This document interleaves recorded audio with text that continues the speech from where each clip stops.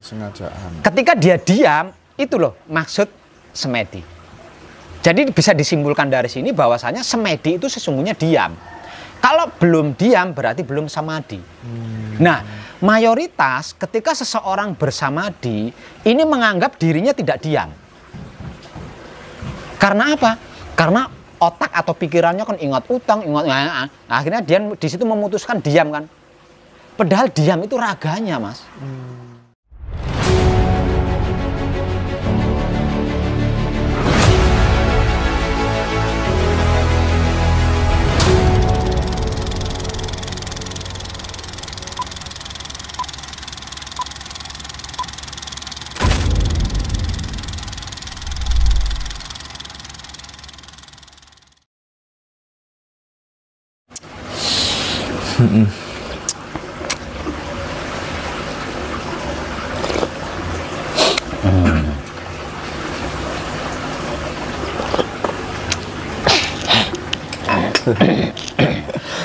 Oke, sambil ngudut Pak Web. Saya tadi ngobrol-ngobrol sama Mas Krisna, kalau apa yang paling rutin dikerjakan di sini itu bukan meditasi tapi samadhi. Samadhi begitu. Pertanyaan saya begini, ketika saya laku samadhi juga itu udah sekitar 2,5 mungkin Pak, 2,5 tahun gitu. Dan teman-teman juga mengalami hal yang sama, ketika laku samadhi itu nggak bisa mengembala pikirannya Pak Web. Nggak bisa menggembala pikirannya itu artinya awal-awal pikiran tuh mosak masif Pak Web. Iling hutang, iling segala macem gitu pas laku samadhi gitu. Telepon ngoten niku Pak Web. Lah ini Mas yang jarang orang menyadari itu di bagian ini. Samadhi itu kan bahasa awal Jawa ya. Bahasa awal Jawa dikatakan samadhi. Yang arti maksud daripada samadhi adalah semelehe memedi. Semelehe memedi. Arti maksudnya samadhi adalah semelehe memedi. Nah, semelehe memedi ini kalau dibahasakan NKRI sama halnya dengan hilangnya keraguan atau hilangnya ketakutan. Itu kalau diartikan dalam bahasa NKRI-nya. Jadi, yang tepat ketika bersamadhi, mau pikiran ingat utang, ingat pekerjaan, ingat pacar, ingat apa, wae nggak usah ragu, nggak usah takut harusnya, Mas. Samadhi itu kan diam. Samadhi bisa diartikan dengan istilah lain sebagai bertobat. Samadhi juga bisa diartikan sebagai bodoh. Kok bodoh Pak? Iya. Kenapa harus menggunakan metode semedi? Karena udah capek Mas. Ya, capek. Ya kan lelaku ke sana, laku ke sana, berspiritual kan orang kan udah capek nih. Akhirnya berkeputusan wis. Saking lelahnya. Yang didapatkan itu aja. Kesana lagi dapatnya itu, kesana lagi dapatnya akhirnya diam. Di luar niatan, ketika dia diam itu loh semedi asli. Di luar ingatan, di luar kesengajaan. Di luar kesengajaan. Ketika dia diam itu loh maksud semedi. Jadi bisa disimpulkan dari sini bahwasanya semedi itu sesungguhnya diam. Kalau belum diam berarti belum samadhi. Nah, mayoritas ketika seseorang bersamadhi ini menganggap dirinya tidak diam. Karena apa? Karena otak atau pikirannya kan ingat utang, akhirnya dia di situ memutuskan diam kan. Padahal diam itu raganya, Mas. Raganya. Jadi bisa diambil kesimpulan ketika pikiran kita ingat itu di saat sedang bersamadhi jarno biarkan yang penting raganya tetap diam. Itu aslinya semedi. Dan ketika raga seorang manusia hidup bersedia mau diam, maka yang bergerak adalah isinya, Mas. isinya manusia hidup. Ketika manusia hidup, ketika raganya manusia hidup itu mau diam, wis diam tok. Maka isi raganya manusia itu yang bergerak. Nah, isi raganya manusia itu siapa, Mas? Iya. Isi raganya manusia itu siapa? Artinya dari sini kita bisa mengambil kesimpulan ketika pikiran saya ingat kerjaan, pikiran saya ingat utang, pikiran saya ingat rumah, pikiran saya ingat itu siapa, Mas? Kan isinya raga. Dalam artian kan dia sendiri. Ya, wis anggere jarno wae. Jarno wae. Iya. Lah di sini banyak yang nggak nyadari, Mas.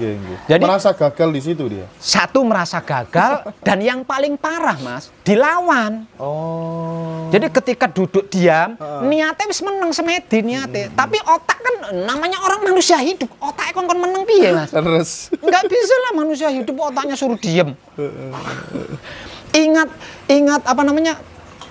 Ingat pekerjaan. Nah, ini ditolak. Mak saya maunya diem, saya maunya tenang. Ngapain sih ingat pekerjaan? Ngapain sih ingat itu? Maka inti daripada spiritual kan mengenal dia, Mas. Mengenal diri berarti kan mengenal dia. Ketika raga kita mau diam, dia kan bergerak karena dia memang tidak bisa diam. Dia kan tidak bisa diam.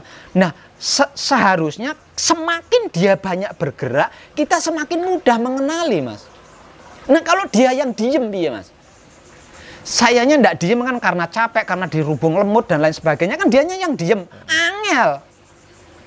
Tapi ketika diri kita yang diam, dia yang bergerak. Semakin dia banyak bergerak, harusnya kan semakin mudah kita mengenali dia.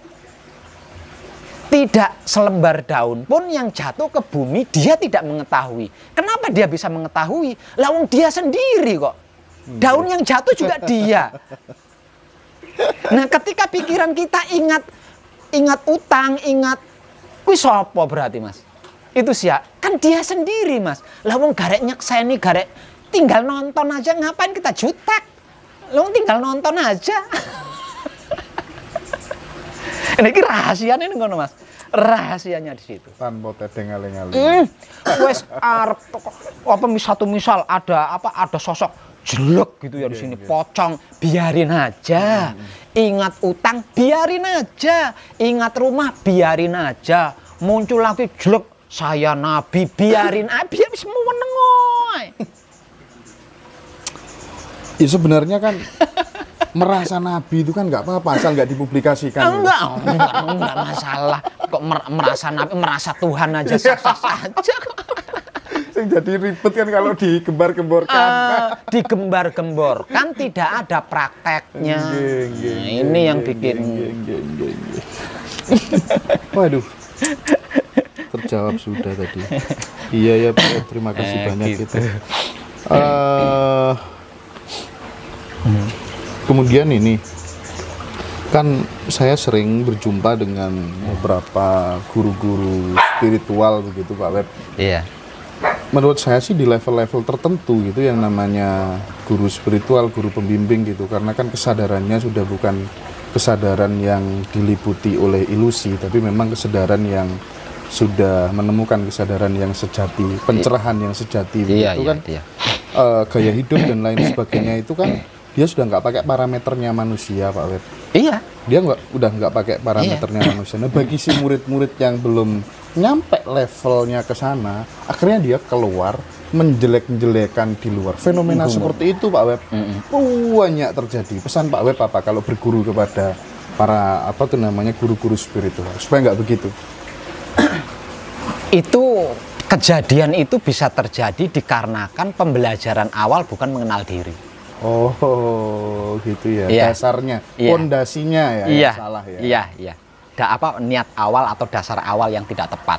Jadi mau belajar berspiritual apapun, usahakan awalnya harus mengenal diri. Mintalah bimbingan tentang mengenal diri. Siapa aku, dari mana aku, untuk apa aku, hendak kemana aku. Itu.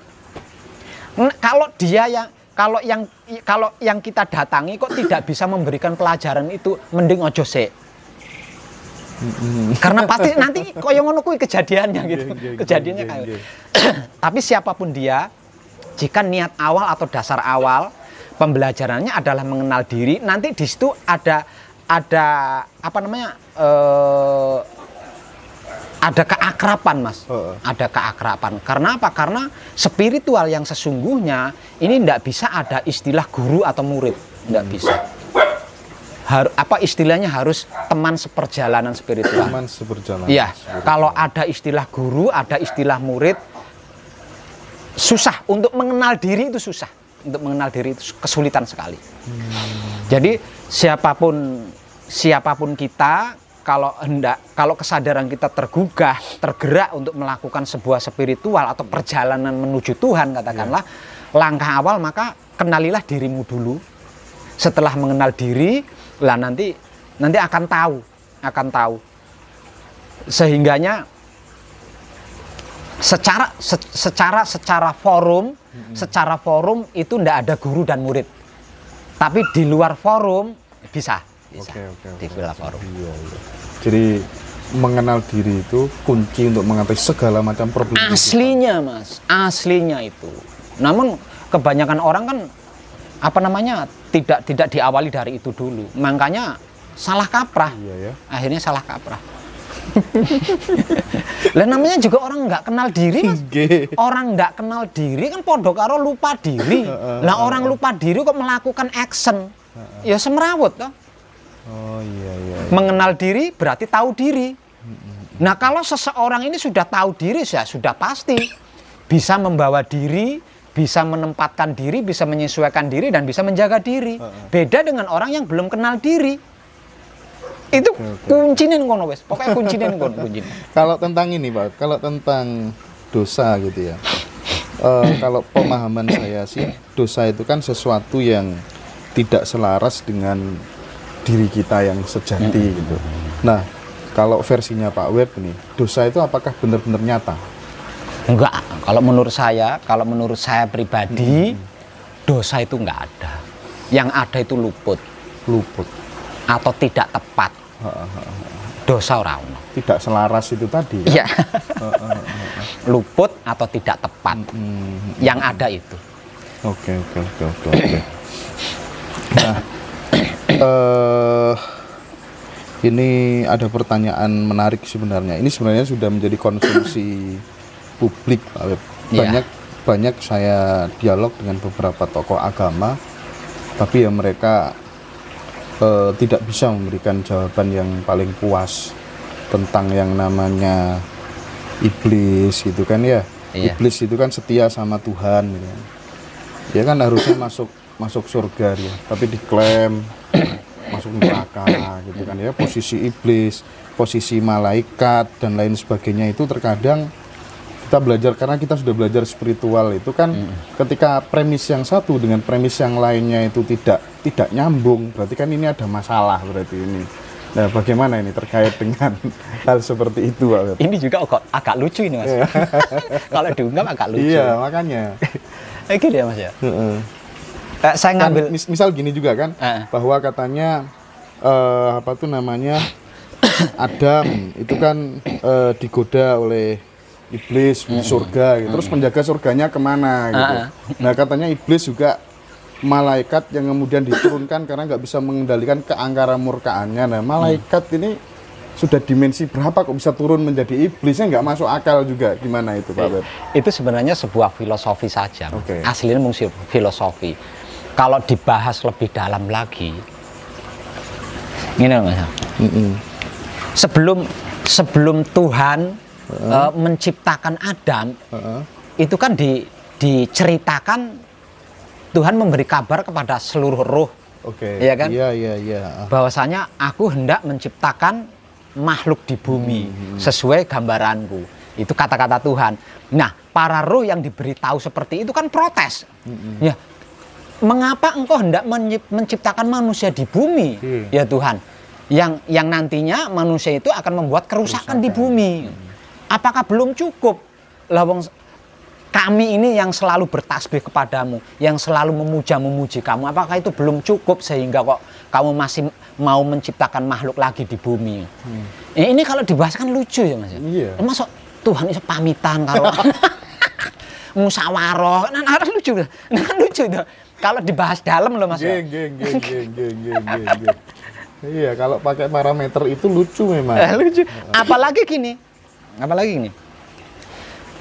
Tuhan menciptakan manusia itu dengan cara istimewa. Langkah awal seperti ini, langkah awal seperti ini, langkah awal seperti ini. Ujung-ujungnya disembunyikan, lalu diletakkan ke dalam rahim katakanlah. Ini ujungnya kan diletakkan di dalam rahim. Jadi langkah awal bla, sampai ke ujungnya adalah diletakkan di dalam rahim. Nah, kalau Tuhan menciptakan manusia seperti itu, lah terus manusia pertama yang diciptakan oleh Tuhan itu disimpan di rahimnya siapa?